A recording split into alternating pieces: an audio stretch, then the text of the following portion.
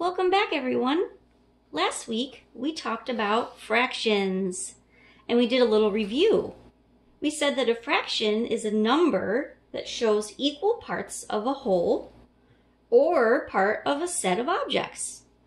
And last week, we went around our houses and found different objects, different sets, and we made fractions out of them. And we also talked about fraction families. So let's review that before we move on to our next lesson today. As you can see, I have my fraction street set up just like I did last time. And remember, each one of these families is a whole, but it's broken into different parts. And that's what makes their different names. We have the whole family, the halves, the thirds, and remember 1, 2, 3. It's 3 parts of one whole. And that's why it's called the thirds family. The fourths family, the fifths family, and the sixth family. Those are our families today. And we also talked about some special names for the numbers in a fraction. So let's pretend I have 2 thirds, okay? The thirds, there's my thirds, that's the family that I'm talking about right now. And 2 thirds, so I'm going to pretend that 2 thirds of this thirds family is playing a game. The name of the number of people in the family that we're working with is called the numerator. And the name of the family is the denominator. Okay. Now that we've reviewed some of the things from last week, let's start the next part of our fraction study. First, I'm just going to explore this whole piece right here. One whole. I'm just curious.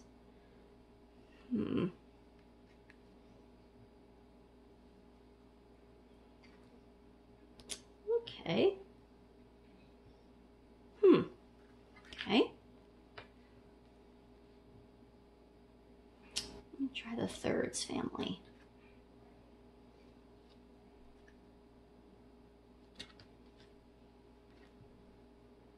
Look at that, it fits perfectly. That's interesting. Okay. I'm going to try the fourths family next.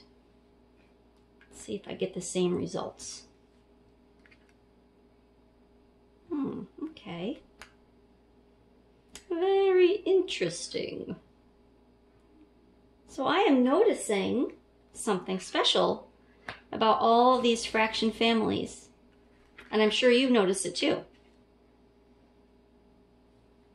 I notice that when I have 2 halves, 1 and 2, or 3 thirds or 4 fourths, and so on, that they are all equal to this one whole circle. Look at it, it fits perfectly right on top, just like that.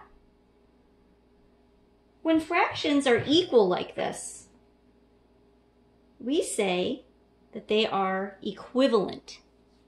And let me show you what that word looks like. It's a long word. Equivalent, equus, is the Latin name for it, which means the same as. And as you can see, one whole really is the same as 2 halves. It fits perfectly right on top.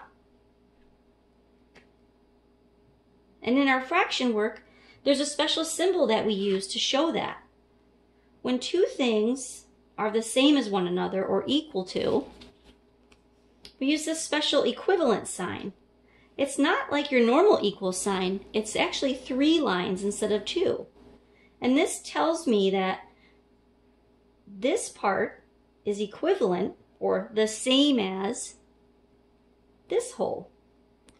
Now, they both have different last names, remember that. This is the whole family, and this is the halves family. And that's okay, because that's what's going to happen.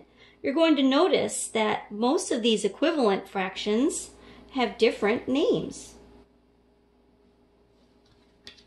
Now, you're probably wondering, Heather, I don't have the box of fractions at my house.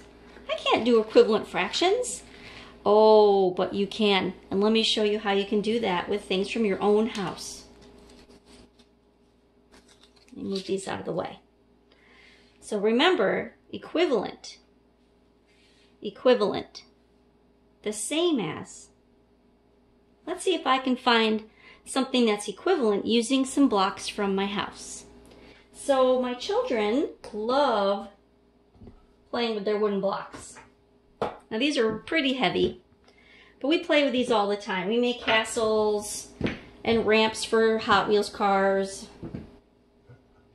Sometimes we make all kinds of marble runs and fun things with our blocks. And so what I'm going to show you now is how I can use these blocks from my house to play around with fractions and find some equivalents. I'm going to start with the whole, just like I did with our whole fraction family over here. So I have my whole block. Now I'm going to play around. Let's see if I can fit. Let's start with this guy. Let's see, one. Oh, I know, I can see right here. Look at that.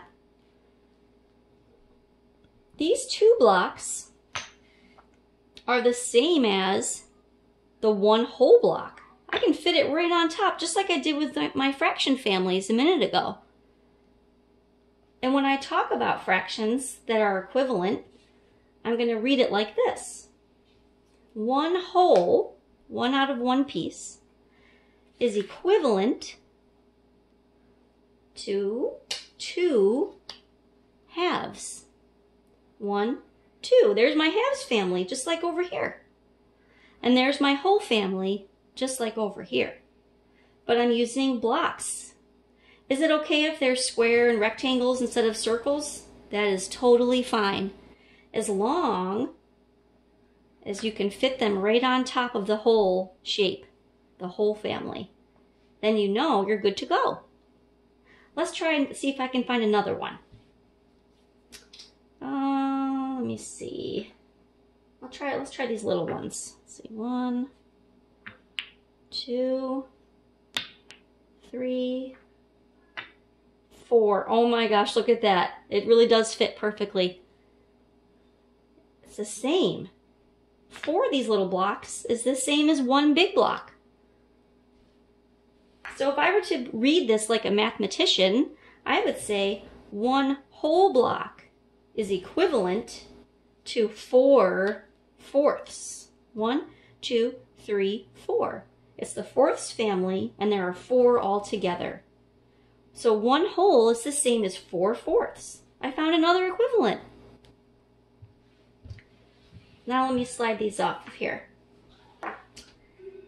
What if you don't have wooden blocks? Well, guess what? You can even use Legos. I can show you that too. Here's my whole Lego. Can you see? I'll hold it up for you. Hi. One whole Lego.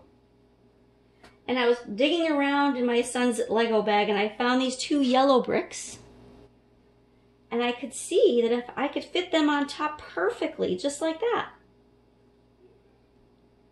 Are they round circles? No, but it doesn't matter because they fit on top of the whole, just like we did a minute ago with the fractions from our fraction box. So we have one whole Lego is equivalent to 2 Legos, 2 smaller Legos. So I would say again, one whole is equivalent to 2 halves. It's like they split the Lego right in half. So that, my friends, is how you can find equivalent fractions. You can use blocks from your house or Lego bricks. You probably could even use food, I bet, to find different equivalents this week for your fraction homework. I hope you enjoyed this lesson, and I can't wait to see what equivalent fractions you find this week.